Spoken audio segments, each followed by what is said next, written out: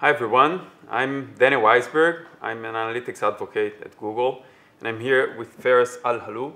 Feras is the co-founder and principal consultant at Enor, a great Google Analytics certified partner and reseller. And he's also the co-author of Google Analytics Breakthrough. Congratulations on launching the book. Thank you, Daniel. Glad to be here. Great, thanks for coming. So, Feras, what's Enor? Let's start with that, and what do you do there? Yeah, Enor is a global digital analytics and marketing intelligence firm. We help some of the largest brands out there make sense of the data. So we provide help with consulting, implementation, solution design, report automation, data engineering, really to help marketers and now BI folks as well make sense of the data, collect it and make sense out of it. You know. Great. So how do you make sense of the data? What's the process that you use to go from data to business impact? Of course. So analytics is a business process. You know, a lot of times we run into situations where marketers might think it's just a one-off project. Let me get an implementation of Google Analytics, or let me maybe just put a nice chart in Data Studio. We believe analytics is a business process. So we start with take a look at what we have today, sort of an audit, both from the business side as well as from the technical side. So we want to engage the stakeholders to understand about measuring what matters most to the business. If you're a demand generation manager, you're interested in maybe campaign type metrics. If you're a content producer, you want to understand how content is performing. So understanding what matters most, how you want to slice and dice the data in terms of segmentation. And also, once we have all that good data in place, we go to the reporting layer.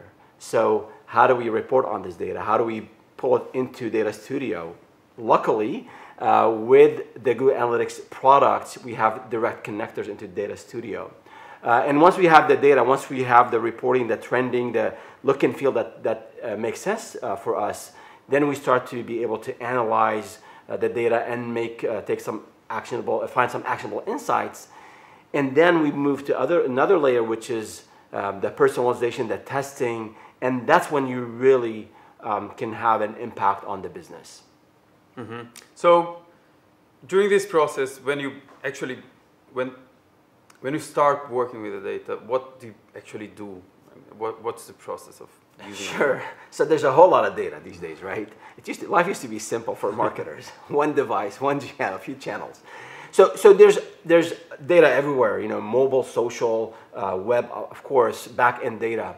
I think one of the very first things we do is I think understanding, having context around that data. So there's the integrity of the data, ensuring the data is sometimes not, I'd say, clean. It was collected properly. It was maybe is it raw? Is it something that has been aggregated? So understanding a bit about the data collection and how the data was put together, and then understanding, I think what people miss is having sort of metadata about the data. Understanding, if you're looking at Google Analytics metrics, knowing more about the user. Let's say you are a subscription-based model. Is it a premium user? Is it a standard user? So having that additional data, I think, gives a whole lot of context to the person who's consuming that data. So I think understanding how the data, the quality of the data, and then making sure we have context around what's collected is really key. Mm-hmm.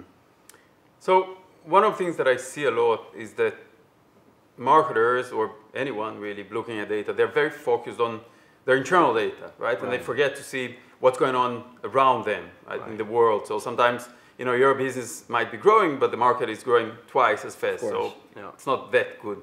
So how can we make sure that we are looking at the context when we are analyzing our own data?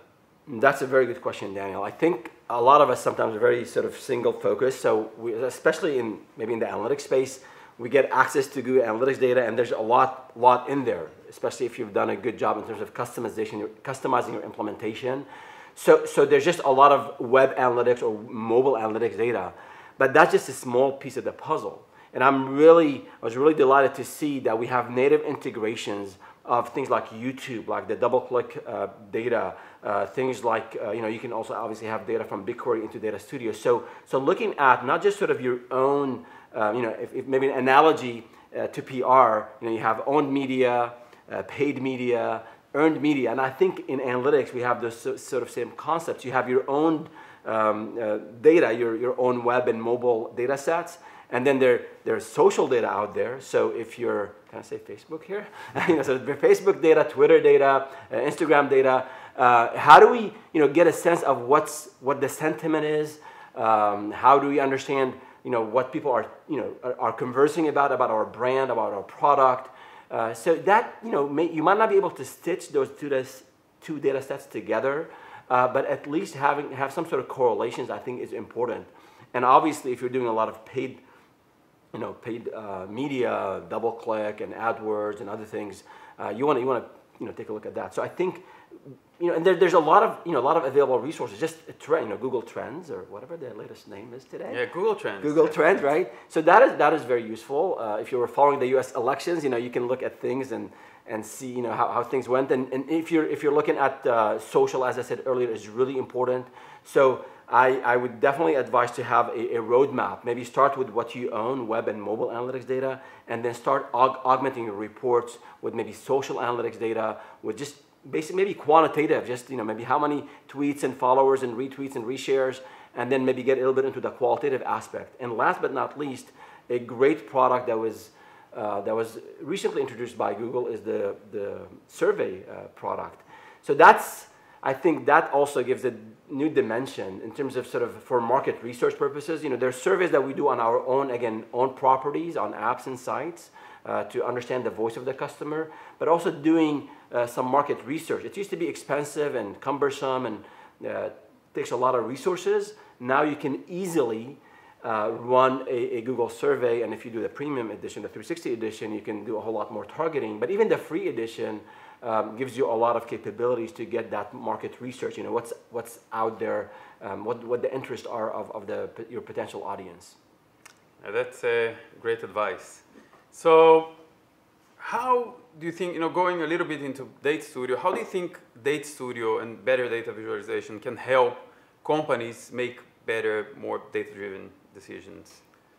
Another good question. I think having that data available when you need it, in the format you need it, in sort of the trended way you like it, to the right stakeholder, I think that's really key. A lot of times, and even we've been in this industry since it started from 2003, 2004, and we fell in love with data at that time, and I think things were a bit simpler. But now, how do I make sure this content producer understand the impact of their content, video or text, on conversion or on subscription? So if I have a set of reports that are available to them in Data Studio, or let's say in GA, and you can go and get it to your inbox through a PDF, I think turning that into something useful and actionable in the right time, in the right format is really key.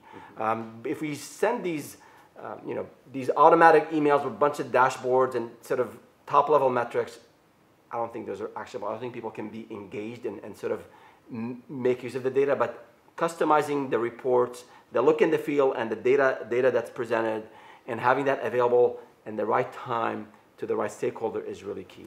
Excellent. Feras, thank you very much for doing such a great job with so many companies and for advocating analytics for so long. And absolutely. No, and all of this work, including the book, is really the team at Enor is an amazing team. I have to say that. I come out and speak about this stuff, but the team behind the scene is just an amazing amount of people, the best people I've ever worked with. So I'm really attribute a lot of that to the team. So thank you. Great. Thank you. Sure.